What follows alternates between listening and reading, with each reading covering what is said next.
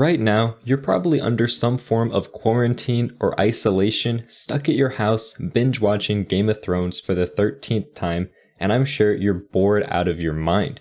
So to help with that boredom and really advance yourself during this time where you are forced to stay at home, I decided I'd come up with 5 project ideas that are perfect to do when stuck in isolation at home. Let's get started now. Chances are with one of these projects, you're going to need some form of web hosting, which is perfect because the sponsor for today's video is Atlantic.net Hosting, and they're giving you an entire year of free hosting on their servers. That's an entire 1-year free trial, no strings attached. And if you use the code Kyle, you get an additional $50 of credit you can use towards whatever else you need in that hosting plan. So I highly recommend you check out Atlantic.net for that entire year-long free trial because you're not going to find that anywhere else. The very first project you should tackle is some form of complex user permission or user role system where you have a bunch of different permissions and roles preventing or allowing users to do certain actions in your site. And the great thing about this project is you can actually apply this to any different project that you have, since this is just a section of a project. So if you already have a project that you want to work on, you can just add in this user authentication, user role, user permission system into your existing project, or you can find someone else's project like the blog tutorial that I did just a couple weeks ago, and you can add in this permission system into that blog system on top of it. And the great thing about this permission system is you don't actually need to worry about authentication. I actually have a tutorial covering user authentication, which you can check out and use that as a boilerplate to get started with this. But what you really want to do with this project is focus purely on the permissions, because handling user permissions is probably one of the things that you're going to do the most at any job you work on. Every website has some type of permissions where certain users can do things, certain users can do other things, some users can do all the things, some can't do anything, and it's really hard to manage those permissions in a good, clean way. So practicing that skill and building your own user permission system is really going to teach you a lot of the things that you want to avoid in the future, and also show you how to properly manage these permissions because it's a super, super important topic to understand, and you're going to use it at any job that you encounter. Now this second project is really fun in my opinion because it's super visual, and that is building some form of charting dashboard. Think about like an admin page which gives you details on logged in users, purchases on an e-commerce site, and all of this other details, just anything that you can visualize with some form of chart or data. And this is really important again because most of the time when you work at a company, there are going to be people at that company that want visual charts of the data in the database because they're not technical. So you're going to need to build some form of charting dashboard for these non-technical users. So being able to understand and learn this skill is going to be incredibly useful for any job that you work on and going to make you that much more appealing when you apply for jobs on a resume. And the great thing about this is you can use any type of charting library that you want. There's tons of different charting libraries out there, so you can just choose whichever one works with you, and you can use that charting library to build out really cool looking visualizations of that data.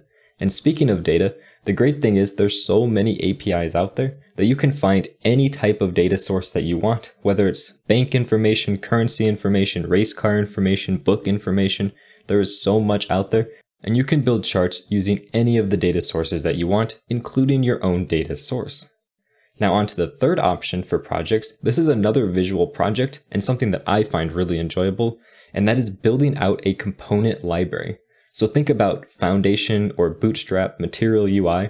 The idea is you want to build out your own component library using CSS, maybe a little bit of JavaScript and some HTML.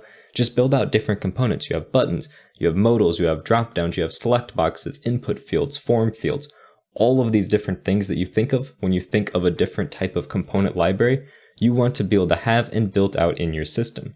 Not only is this a really important skill because chances are you're going to have to build custom components at wherever you work, but also for any project you build in the future, you can take these custom components that you built inside of this component system and use them in your project just like you would with Bootstrap, Material UI, or Foundation, but it's going to give you a custom look that no other site has, which is really going to put you a step above your competition when it comes to selling a product or appealing to people on your site.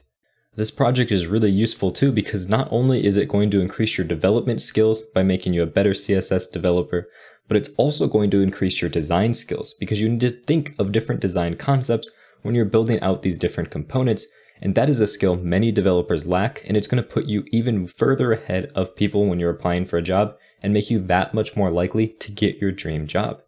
Now, the fourth project I want to talk about is going to be building out a real-time chat application. Now, it doesn't have to be a chat application, but any type of application that has real-time communication. So it could be, for example, a Trello board where one user moves something on the Trello board to another section, another column, it'll update on all the other user screens that are logged in. So just some form of real-time communication. Think about like a Google Doc, for example. When someone edits, it updates on everybody's screen. So handling that different type of synchronization between browsers across all of your users at once is a really important skill to understand.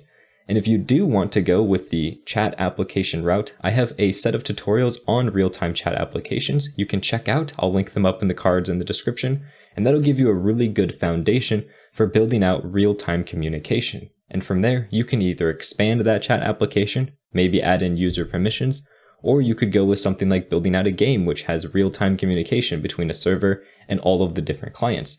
It's really entirely up to you what you want to build, but just building something with that real-time communication is important because many applications on the web rely on real-time updates to the user. Anything from an e-commerce site to even just a normal backend site that's used only internally inside of a company, there's some degree of real-time updates that you need to handle, so knowing how to do that is super important. Now, the fifth and final project we have here is another one where you can take in a bunch of different directions depending on your preferences, but this is building out some form of rating system. So you need to have an application. Think of an e-commerce site like Amazon. They have ratings and reviews on their site from different users so that you can see how good or bad a product is.